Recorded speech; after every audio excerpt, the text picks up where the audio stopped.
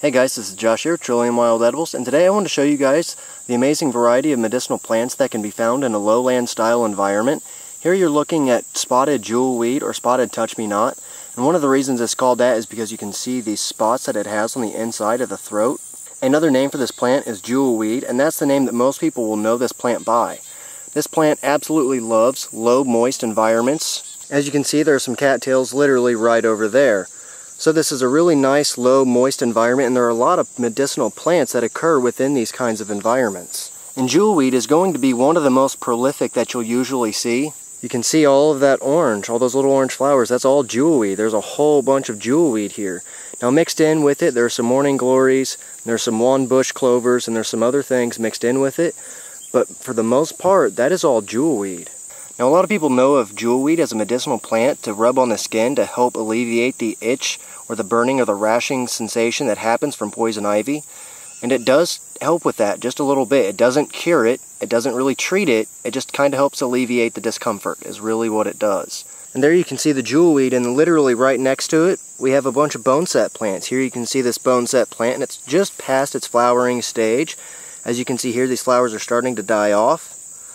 The leaves have been getting chewed up by ants, as you can see here. However, this is boneset, and this is another medicinal plant. This plant was one of the most important medicinal plants of the 18th century in colonial America, so this plant is extremely important. This plant has been used historically to help treat breakbone or dengue fever. It also can be used as a poultice on top of the skin for rheumatism in a drastic survival situation for the short term. You don't want to use this long term because this plant can cause damage if used too long for too long of a period of time. And there you can see the distinct perforation that's caused by this stem through the leaves on boneset. And another common name for this plant is thoroughwort, which it gets that name because the stem perforates or goes through the leaves. Boneset is a really nice medicinal plant. One of the things I like about boneset, I like to use it more for colds and flus and to kind of help promote sweating, and I like to use it in a tincture form. However, it can be used in a tea form, but whenever it's given warm, it can promote diarrhea or help to evacuate the bowels, which can be good if that's what you need. So keep that in mind if you think about using this plant. And then if we turn around, we can see more boneset right there next to Canadian goldenrod. Here you can see this really nice flower cluster of Canadian goldenrod. You can also see some of this morning glory vine kind of growing along and twining around with it. Canadian goldenrod is well known for its ability to take over fields, and it's also well known for its ability to cause allergies. However, a lot of people who think they're having goldenrod allergies, they're actually experiencing allergies from the ragweed. However, this plant's pollen can cause allergies, and some people are allergic to it. But this is another great medicinal plant. This plant can be used for fevers. It also can be used as an expectorant. It can help with colds. This is a really good plant to know, just in case you're in a survival situation. Just because the dried flowers make a really nice tea, the fresh flowers make a delicious tea as well. It doesn't taste too bad. Another nice thing about Canadian goldenrod is that it will exist anywhere there's usually clearing or sunlight. I found this plant in the middle of the woods where there's just some sunlight peeking through the forest canopy. I found Canadian goldenrod growing. This plant can grow pretty much anywhere to my experience, so that's kind of a good thing. So if you go to harvest any, you're probably not going to be hurting very much if you just take a few plants. Then of course, if we look on the ground, there's plantain. You can find plantain, again, pretty much anywhere there's a clearing or anywhere that there's grass. Of course, there's dandelion, which both of those are medicinal as well. Plantain is a mucilaginous plant. It can be used to draw out infections. It can also be used for bug bites or bug stings like mosquitoes. It's really good anti-inflammatory. The dandelion is a really good blood thinner. Its nutritive salts contain a lot of blood thinning properties, and it's also very good for the heart. They contain a lot of vitamin A, and the dandelion root also makes an acceptable coffee substitute. And as we continue to go down this way a little bit, I have to take a few more steps. And here you guys may be able to see the blue flowers of great blue lobelia, or Lobelia syphilitica. And that's one of the things this plant was actually used to treat back in the 18th and 19th century with syphilis. However, it didn't really work too terribly well. It's better to be used in place of Lobelia inflata. And Lobelia inflata is a relative of this plant, and Lobelia inflata is a lot more potent.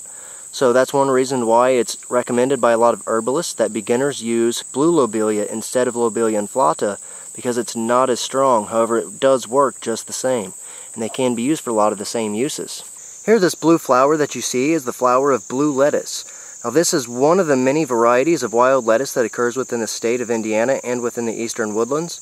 Now there are a lot of varieties of wild lettuce and they're usually very difficult to separate one from another. However, during their flowering time, they're usually a lot easier just because of the color of the flowers. One nice thing about blue lettuce is that it generally grows quite tall, and here's a very medium-sized plant that you can see here. It's only about 3.5, maybe 4 feet tall at the most. Whereas if I turn around, and you can see this thing, you can see this big blue lettuce plant growing up there. Maybe kind of hard to see, but it's right at the tip of my index finger. You can see the flower cluster right there. That plant is absolutely huge. There's its flower cluster there. I know this may be kind of hard to make out on camera, but this plant is about 10 feet tall. And this is one of the tallest plants that grows within the eastern woodlands within the forests. And it's the tallest species of wild lettuce that we have here within the eastern woodlands. Some of the medicinal uses of this plant is to be used as a sedative. Many Native American tribes within the woodlands and across the United States of America use the dried leaves and herbal smoking mixtures as a sedative or to help calm the nerves. Another good thing about this plant is you can use it in tincture form for the same thing. So that's some of the main uses for this plant. It does have others, however, it's best used just to kind of help calm the nerves. But the reason it's a sedative is because it contains opiates. So you've got to be aware of that and make sure that you're not using too much over too long a period of time, because, again, those opiates can cause your body a lot of harm. So be cautious of that when you decide to use this plant. While it is called lettuce, these leaves cannot be eaten raw. They do have to be cooked because of the opiates they contain and the milky latex or the milky sap that this plant has within it. You know, like if I pluck this leaf, there you can see that milky sap starting to come out. And that's why you have to boil these leaves in 2 changes of water. However, this is another medicinal plant. Another medicinal plant that usually occurs anywhere within moist forest land or anywhere within moist land where there is trees, you'll usually find this Canadian Sanika. This is a great medicinal plant. It's really good for inflammation or cuts. It is a pain reliever. It does help to relieve the pain of bruising and the marks of bruising. You can use the leaves, you can use the flowers, you can use the seed clusters, you can use the entire plant for helping to heal inflammation. You can even put it in your bath water.